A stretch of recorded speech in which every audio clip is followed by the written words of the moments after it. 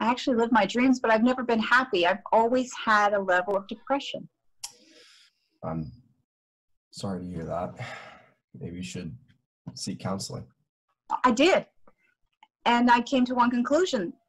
The reason why I was never happy is because I never became the mother I should have been.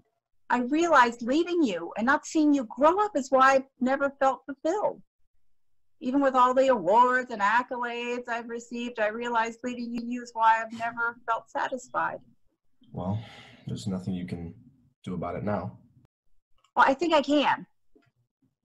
Excuse me? Well, I have a gig in Nigeria. I'll be there for 2 weeks.